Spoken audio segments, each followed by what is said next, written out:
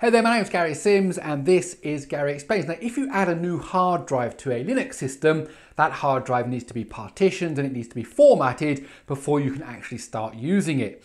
So today I want to go through the process of finding the name of the hard drive when it's connected, how to partition it, how to format it, all from the command line on a Linux system. So if that interests you, then please let me explain. Okay, so the first step is that once you connect up your new hard drive, whether that's an internal drive using, let's say, SATA, or an external drive using USB or whatever, you need to find the name of that device. Now, in Linux, all devices that you connect to your machine come under a special name in the dev folder, /dev for device.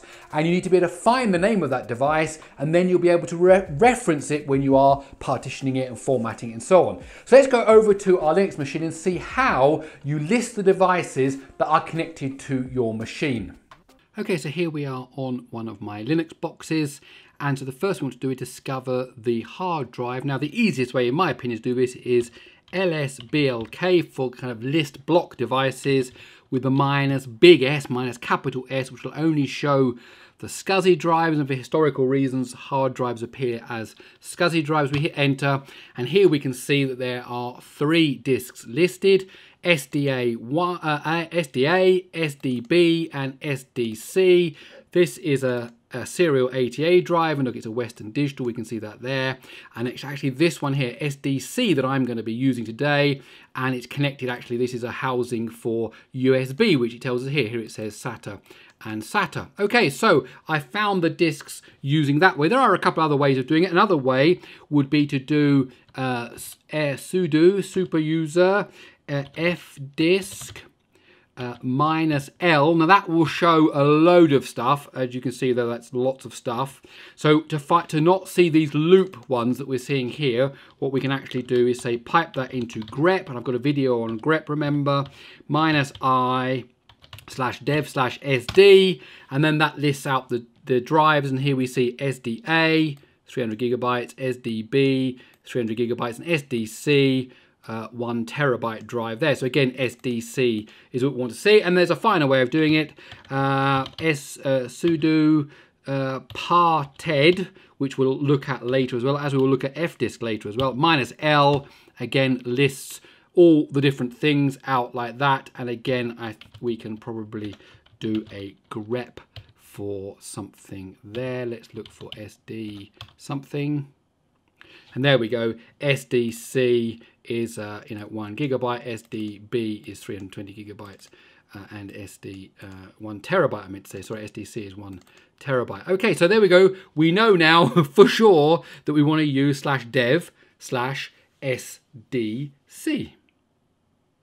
Okay, now you know the name of the device, /dev/SDA, for example. How do we now partition that? Partitioning means to take that raw block of all those data that's there and actually say, I want to have this used for a file system. You haven't yet put the file system on it, but I want to use it as a file system, maybe as one big block, maybe as 2 separate partitions, one for the operating system, one for your data, so that if you reinstall the OS, you've still got your data there. Maybe you want one for backing up files, whatever. You can divide up the hard drive however you like. And if you're dual booting a system, for example, you have Windows and Linux, then you might want to divide it, one for Windows, one for Linux. There's lots of reasons why you'd want to partition it into different parts. But how do you do that partitioning? Well, let's go back to the Linux machine and find out. Okay, so Linux has various tools for doing partitioning. Probably the most used one, certainly in the past, maybe not today, but certainly in the past, is fdisk. So sudo fdisk/dev/sd, what was it? It was C that we were looking at. Okay, and that then tells us, this goes into the fdisk utility and just gives us this thing, command M for help. Well, if you do P for print, that will print out some stuff about the hard drive. And what we're going to do is we're going to use the O command. If you do M here, by the way, you get a list of all these different commands. O will create a new DOS, a new partition, but a new partition table. So it'll erase everything that's there, and that's now empty. So if we do P now, we can see there are no partitions. So to create a new partition, you do N for new. That's easy enough. What do we want? P for primary. This because it's an MS-DOS partition. So MS-DOS used to have the idea of primary partitions and extended partitions. We want to create the first partition. We'll start at 2048. That's what it's offering us as the beginning. We'll take the default there, 195.35.25167, which is the end of the disk. Okay, it says here there was other stuff on this drive before. Are we sure we want to get rid of it? Yes, we do. Okay, and that's it. And now we do P again, and we can see that we have this SDC1. Now, the thing to note here is that the 1 tells you that we're dealing with partition 1. When you just do with SDC, then you're dealing just with the hard drive as an entirety. When you do SDC1 or 2 or 3, then that tells you about the partition. And in fact, we can tell here that it's just one big long partition for Linux, 93 gigabytes. And what you do is to save that out there, you just do W for write, okay, and that exits you out into the command line. Now, another program you can use is CF disk. So this is a much more of a visual program, though still from the command line, /dev/SDC. Okay, and here we've kind of used cursor keys and things, and here we can see highlighted in green that partition we created. Let's delete that. So let's move the cursors. Here I'm doing this with the cursor keys left and right. Let's go to delete. Okay, and that now says it's free space. And so we can go through the different options. Let's go for new. We'll do the whole thing. Primary like before. Okay, and there we go, exactly the same thing. We've created a whole partition there. And one thing, of course, we want to do now here is write that out. Are you sure you want to write the partition table? You have to type yes here. Okay, and that's now been written out, and finally we can do quit. And so there you have it. So another way of creating more than one partition. Now, let's see what happens if we want to create two partitions using this. So we'll go into there again. We'll delete what we've got. We'll start with a new one, and we won't do this. We'll say, well, we'll have one at 400 gigabytes, please, and it'll be the primary one. And now you can see that there is this 400 gigabyte one, and then some more free space.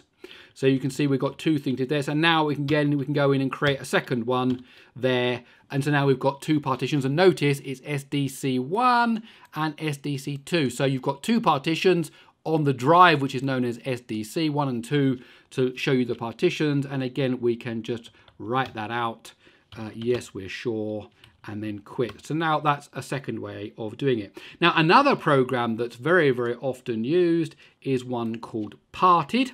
So we can do sudo parted /dev/SDC again. Okay, and it says welcome to GNU or new parted. Okay, so the first thing we're going to do is we're going to do make label, which is the equivalent of creating a new partition table, but rather than a DOS-based one. So the DOS-based ones were there way back from the days of MS-DOS. How did the hard drive get divided up? And that's been carried through a lot through to today, but there is another type of partition table called a GUID partition table. That's what we're going to create now. Everything's going to be deleted. Are you sure you want to do that? Yes, we're sure we want to do that. And again, the same thing, we can actually do P to find out what's there, print it out, and we can see that there's absolutely nothing. There's no partitions. And if you do print free, that will tell you what there is. So there's the free space. So we can see there that it's a 1 terabyte drive. And so what we can actually do is we can say mkpart make partition. We need to give it a label, so we're just going to give this one label 1, 0, 100%. So there you go, the beginning is at 0, the end is at 100%. Okay, and that is now P for print. There you go, created a partition with a name of 1. That's what we call it there. You could have called it Fred, you could have called it Australia, you could have called it whatever you wanted to. Okay, and we can do the same thing now also with a DOS partition. If you didn't want a GUID partition table, make label MS-DOS. Okay, and yes, we don't mind that everything is deleted. We can do P again, find out there's nothing there. Same thing, make partition, but this time we say primary. That's not the label now. This is telling us the type of the partition. We want it to be ext4, and we want to go from 0 to 100%. And we print that out, and there we go, an ext4 partition, which is the Linux file system. And you just type quit, and that will then write that out, and that is now saved to that table. And so if we call it again, we can just check the partition. There it is, partition 1 that we have created. Okay, so that is how you partition your hard drive into different sections using fdisk, CFdisk, and GNU Parted. Now the disk is partitioned, the next thing to do is to create a file system on that partition to format that partition. So first I'm going to show you how you create an ext4 file system on that partition. That's the file system you'd normally use on a Linux system, and also how to create an exFAT file system on that partition. And that's useful, for example, if you're doing this on a USB drive or an external drive and you want to use this on other machines like Windows or on Mac OS so that they can all read, because exFAT would be kind of a common way that's supported by all these different operating systems. Okay, back again to the command line. Okay, so the final part is to create the file system. That means like to format it. And the way you do that in Linux is, again, you type mkfs, make file system. Notice everything begins with mk, make partition, make label, all these things. This comes from make directory, way back in, from the shell. Make fs, and we want to make an ext4 file system. And you just say where? Well, /dev/sdc, not just SDC, SDC1, because it's in that first partition. And that will go ahead and actually start to format that partition as an ext4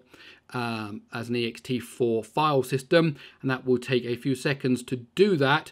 One thing to notice, if you are ever doing benchmarking in terms of file system I/O and you format a new file system like this, there is some delayed writing that goes on that you can disable when you do that mkfs. Otherwise, the hard disk is actually still busy in the background there doing the reading and write, which under normal circumstances is just fine because you want to let it carry on with that. So if this was an external hard drive or even a USB flash drive, and I wanted to move it between Linux and Windows and Mac OS, I don't want to use ext4 because that is primarily used on Linux. I want to use something like exFAT, which is the format for SD cards, for higher capacity SD cards, and so it's kind of generally universally recognized. Now you might need to install exFAT Fuse on your Linux machine to do this. I'll just show you the command that you need to do that. So you need to install DOS FS Tools, exFAT Fuse and exFAT Utils. I've got all those already installed. And so what we first want to do is we need to change the type of that partition from being a Linux one to being a kind of a Windowsy kind of one. And let's do that in fdisk. So let's go back to fdisk/dev/sdc. And if we print it out, we can see here type Linux. So if we type in T here, we can type in a different type of for the partition. We'll do L to list the codes, and way up here, look at this, number 7, NTFS and exFAT. So we'll say we'll change that to type 7, please. When you do a print again, you can see it's now not Linux here. It says it will support exFAT. So let's write that out. And now what we can do is a mkfs.exFAT/dev/sdc1 again, because it's the partition, and that will now create that as an exFAT. So that drive, if you unplugged it now as a USB and plugged it in somewhere else, you'd be able to read it on other machines. Okay, so there you have it. You've learned how to find out the names of the hard drives, how to partition a hard drive, and how to format it, all from the command line in Linux. If you want to see more Linux tutorials, please do tell me in the comments below and maybe suggest some topics and I'll see whether they are viable. Okay, my name's Gary Sims. This is Gary Explains. I really hope you enjoyed this video. If you did, please do give it a thumbs up. Don't forget to subscribe. Don't forget the Speed Test G channel. I suppose that's about it. I'll see you in the next one.